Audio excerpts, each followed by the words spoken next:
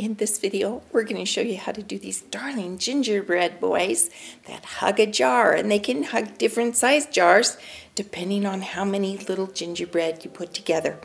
I hope you enjoy this video. It's simple and I think it will help you. Pattern is $2 on our website. Xerox your pattern. We're doing 3 colors of brown and each color needs 1/3 of a yard. And so each color will have 2. So you need 2 tummies, 2 heads, 2 bodies, and it should fit easily on 2 pieces of fabric that are right side together and thin polyester bottom batting. Then you're going to sew on the solid line, cut on the outside dash line, and we're going to go all the way around. And I'm going to show you how we're going to turn it and put it together. Okay, these guys are turned. We did a slit through 1 layer of fabric, and this can actually be pretty long for turning all these appendages. It's fine, it will all be covered.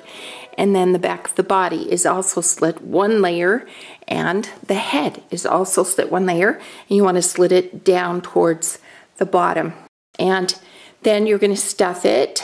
I like to just stuff a little bit up in the hands up here, making sure you get your thumbs, and leave this kind of floppy and thin, and then the feet the same. Just stuff it up to here.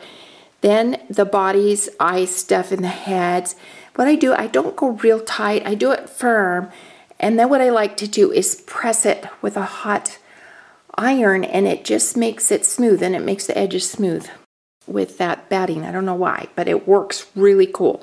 Then you're going to whip stitch the opening closed, and then you're going to take your pattern piece for your arm, and this is really important that you mark the exact angle on both of your arms. And this guy, he really looks kind of funny. He looks like a big monkey, but he does work. It's just funny. Okay, then we're going to embellish him and sew him together on the arms. And with Rick Rack, we're going to just singe the edges so that it doesn't unravel. I put buttons for his tummy, and here you can see how it's closed, and the neck comes up and covers the opening on the head, and then that's tacked together. I like to tack it up under a little bit, not on the edge, because it's so dimensional that the threads will pull and they'll show. So if you pull back a little bit and stitch it right where it meets the fabric, it works great. And then I glued the googly eyes buttons, and then I'm going to again blind stitch his little body right there.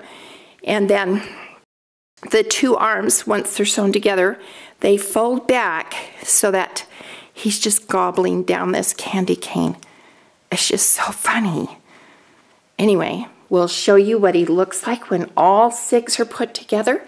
I think you'll have fun with this. It's not hard. The other trick is to sew with a smaller stitch length so you can make the shapes easier. And we'll show you what he looks like finished. Okay, here they are finished. Aren't they cute? You just tack their little arms together and they're just gobbling down these little candy canes. They work around different size jars depending on how many little gingerbread men you do. So you can do a mason jar. You don't have to get a fancy jar. And they just turn out absolutely adorable. And I hope you enjoyed this video.